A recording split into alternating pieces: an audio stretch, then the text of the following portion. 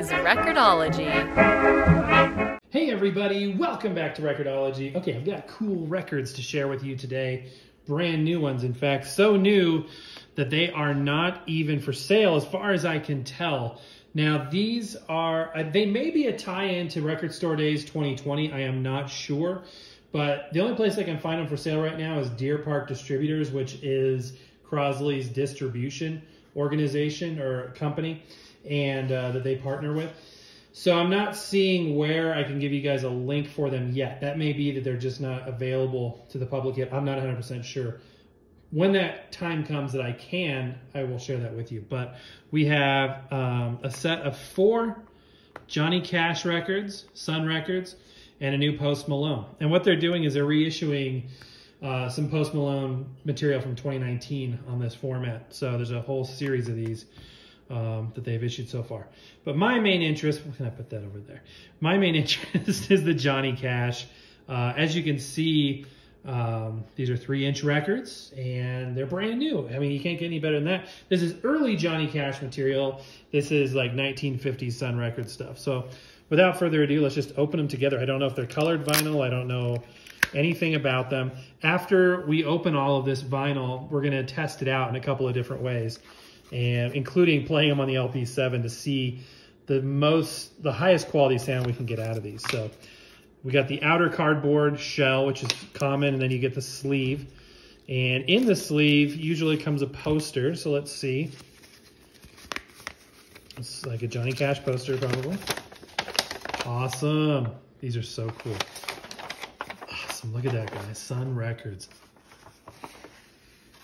Sam Phillips would be proud. Obviously, Sun Records was the launching pad for so much great talent, including Elvis and Jerry Lee Lewis, among others. Obviously, Johnny Cash. Just amazing. Love this stuff. You can still tour the studio to this day. Very, very cool. All right, let's look at the vinyl itself.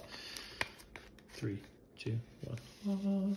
Okay, this black vinyl. But you know, with the Sun Records label, it's still awesome. And we've done a lot of material, a lot of shows on 3-inch vinyl in the past. But if you're new to 3-inch vinyl and this is the first time seeing this, what you're looking at is a 3-inch ABS plastic disc that is one-sided. And this top layer actually has a vinyl laminate on top.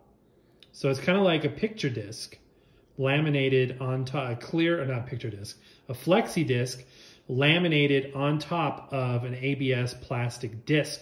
The reason for that is that you can't press vinyl in the 3-inch size without having major problems with wow and flutter. In order to get it accurate, you either have to press it to 7 inches and die cut out a 3-inch piece, or you have to do this laminate process. So let's open the rest of these here. And they actually do sound amazingly well. We've done sound tests in the past, and you would be surprised, perhaps, although I'm going to show you again today, exactly how good these sound.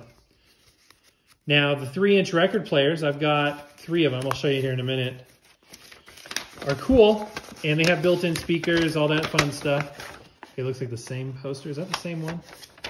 Pretty sure it's the same poster. Awesome, though. The 3-inch record players are cool, and they have aux outputs. Some of them have magnetic cartridges and all that good stuff. But what's really intriguing to me is playing these on a full-size record player, which if you have a manual record player like the LP7, you can do that. Okay. There we go. Awesome. Look at the label. Look at the music notes around the outside edge. Folsom Prison Blues. Just awesome stuff, you guys. I have to say, I wish they were colored vinyl.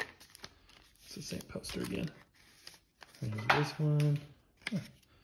Ice Cube just decided to jump out of the refrigerator. That's nice. I Walk the Line. Obviously, these are all big-time classic songs. The songs are also truncated a little bit, so they are slightly edited down lengthwise, but still super awesome. Look at that. Memphis, Tennessee. This one looks a little different. Does have a different, this might have, oh, that's a sleeve.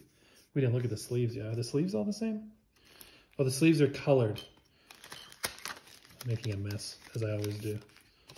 Okay, so there's different colored sleeves. Those are awesome. I love how tactile the 3-inch format is. You get the inner sleeve, the outer sleeve, the box. It's just super, super awesome. Cool. All right, let's open up Post Malone here. As you can see, an A for effort on the cover art here. It's like, come on, guys. Let's go ahead and open some Posty here. Just kind of a tomato soup red. Let's go ahead and see what fine artwork we have here. Okay. That's cool. It's like a video game. Interesting. Cool. And the record itself, where did I put it? Can you spot it? Okay, here we go. Really? I was hoping for colored vinyl, at least one of these. There we go. Post Malone. PM3. These are 33 1/3 RPM. That's super cool. Eminently collectible.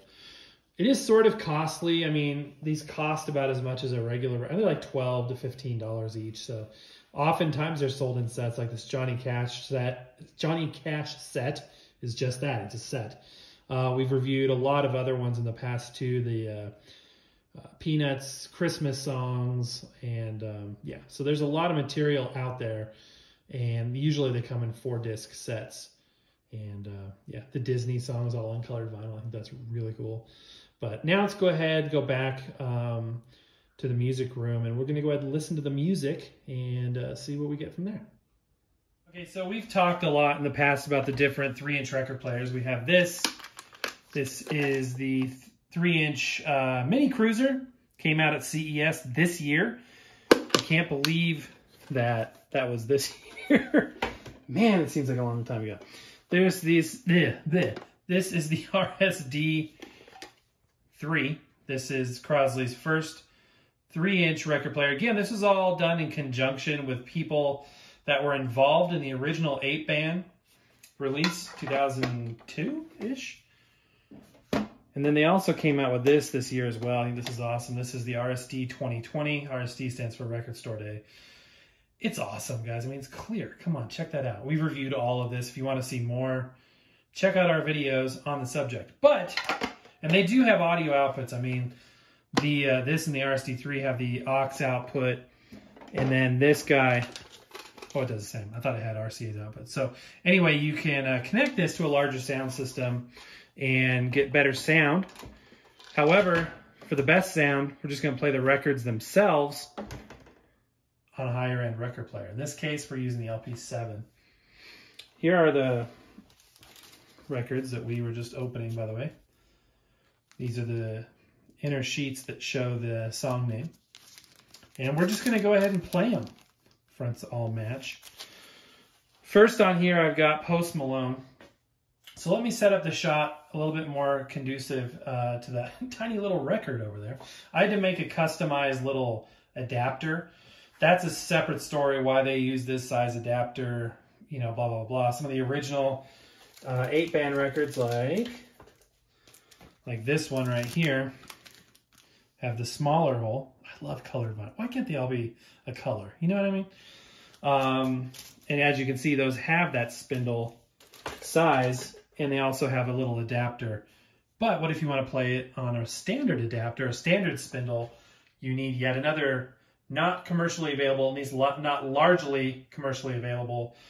I took, show you exactly what I did actually. I took one of these, a regular cheapo 45 adapter,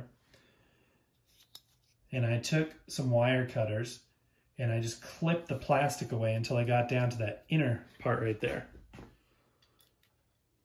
which just so happens to be the right size, or nearly. It's a little bit too small, so I have one very fancy layer of tape over this, and you can just kind of add layers until you get it perfectly. This is very important. When you have such a small diameter disc, like a 3-inch disc, the wow and flutter is completely dependent on the accuracy of it being centered on that spindle.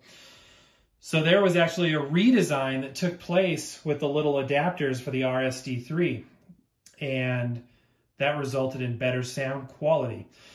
In fact, there was a version that made it out there onto the market. You guys probably had no idea about this stuff, unless you've seen my videos where I talked about it before, but it's just something the average normal person would never know. They actually released some of the adapters that were a little bit too big, and then the record wouldn't seat properly on the platter. So the trick was making them loose enough that the record would seat properly on the platter, but not too loose so that they didn't, encounter wow and flutter. So the trick is with this customization is to find that perfect balance. This is close.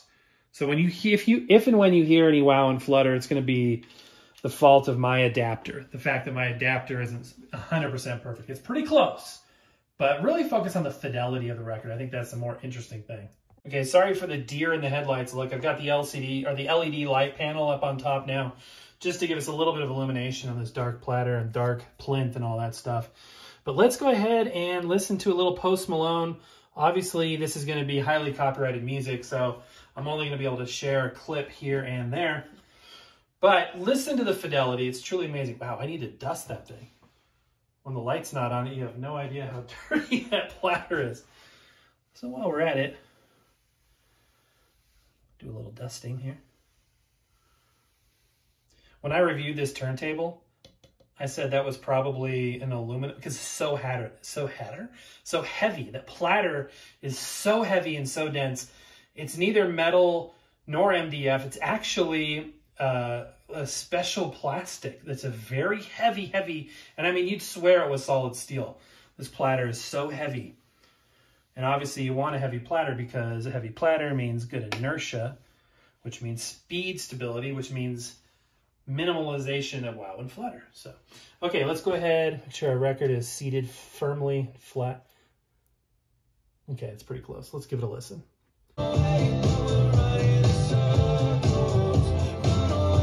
Okay, you know what? That was fine and all, but let's listen to the Johnny Cash on the RSD 2020, actually. I changed my mind. Let's connect it to the big speakers here and just listen to the fidelity on a direct feed from this guy. This is so cool. And small records belong on a small record player, right? Let's listen to a little bit of this.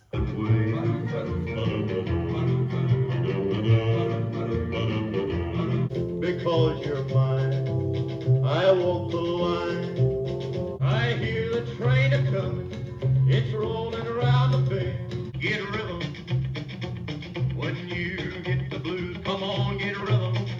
Okay guys, that's going to do it for today. And whether you play it on the 3-inch record player with a direct feed like this, or on the larger record player with an adapter, then I think it's amazing the fidelity that you can get out of these little discs. I think they're super cool. All right, I hope you thought this was interesting, guys. If so, give me a thumbs up, share this out, subscribe if you haven't done so already. But that's going to do it for now, guys. Happy record hunting. We will see you tomorrow.